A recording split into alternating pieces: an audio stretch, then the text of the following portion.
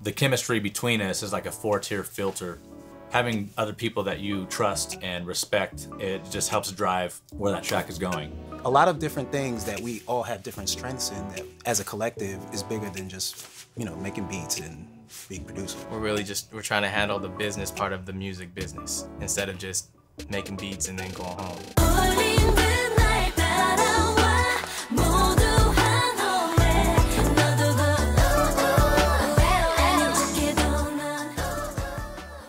The way we got into K-pop was we were working with a writer out here. It was the first time we worked with him. And he just out of nowhere asked us, have we ever been to Korea? He ended up introducing us to his manager, who then connected us over to the record label SM Entertainment. K-pop's a little different on how we would approach our beats. I think for us, we base a lot of what we make based off feeling. Not to say they don't, but theirs is they know exactly what they want. You know what I mean? They're like, yo, we want exactly this at this tempo. It's very, very structured. To me, at least, the most important part of a song is melody. That's what's cool about K-pop. You know, that's their most important part of the song. So we kind of build everything around the chord structures, and there are different sections that they have, intro, verse. So we kind of make the song with that and all that stuff in mind. So we show up to SM, and what they usually do before our sessions, they sit us around and they go, hey, this is what we're kind of looking for the group. So yeah, once we broke from that, you know, Jeremy just ran he ran into the room. I like to always start with a progression, and it came to me pretty fast. I don't know, when the sound itself inspires you. One of my favorite go-to synths is Synth. It's my favorite VST for anything synth-oriented. When I was creating that, I remember Ray was in the common area, and the doors cracked, and so I just hear a, "That's dope!" And I was like, all right, cool, so I'm onto something. Yeah. So that's when Ray got up and came in and was looking for, you know, a lot of percussion stuff. With the kick, I was trying to find pockets of you wouldn't obviously go, oh, okay, the kick's gonna hit at this time. Right. So that's one thing we can always count on, is it's not always gonna be the most straightforward rhythm with Ray, which is dope.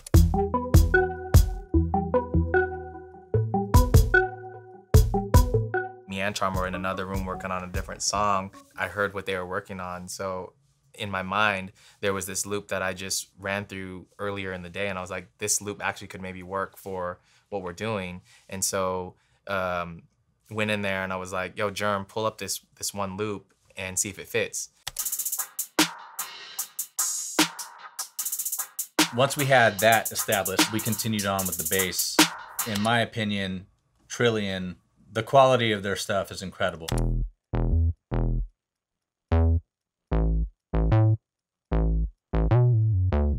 So everything you've heard so far, you've heard the bass line, the drums mostly, that crazy melody that Germ came up with too.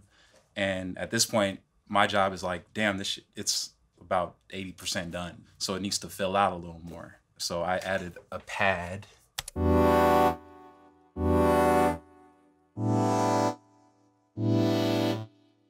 It really outlines the chords and the feeling that we want it to feel, which is a good time. We didn't want to make it sound darker. Sometimes when you add something, it weighs the song down. And in this case, it just kept the energy up. It kept it moving forward.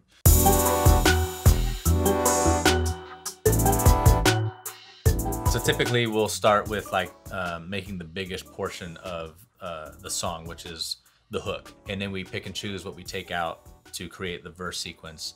And for instance, the down hook or the second part of the pre-hook, and it's gonna filter building into what is going to be the post hook or the actual hook. And Ray added a snap.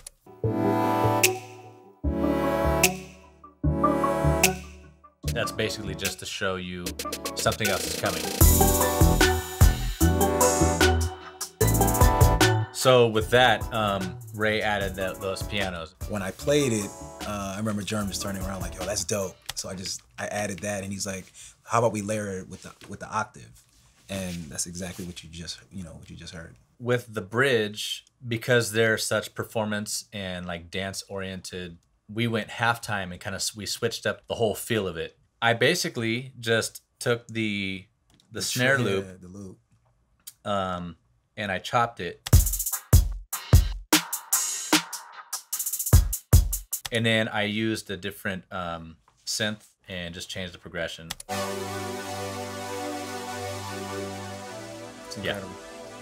Love it, dude. Thanks again, man. Held it. And then just, you know, had the bass line follow that.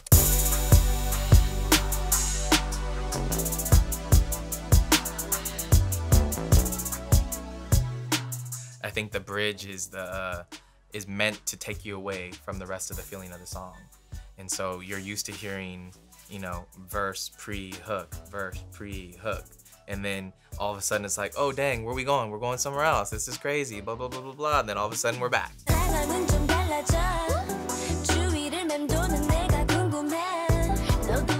I went back to 90s R&B. It's just fun, like, because, like, especially when they're allowing you to do that. It was pretty tough just being in the States, playing music like that, or music that we grew up listening to, and elements that we loved and would love to incorporate, but it wasn't, like, you know, received well. In the States, it's not always accepted, you know. And aside from artists like, for instance, like Bruno, you know, but even still, that was taking a chance. It would be difficult to hear this song on the radio in the States. It's very musical, and it has a lot of changes, which in the Korean culture, like he's saying, they thrive off of that. They love musicality. It felt like we were kids again, like allowed to like play things that we grew up listening to, and now we're allowed to like do it. So that's what made that fun. That was the inspiration behind that.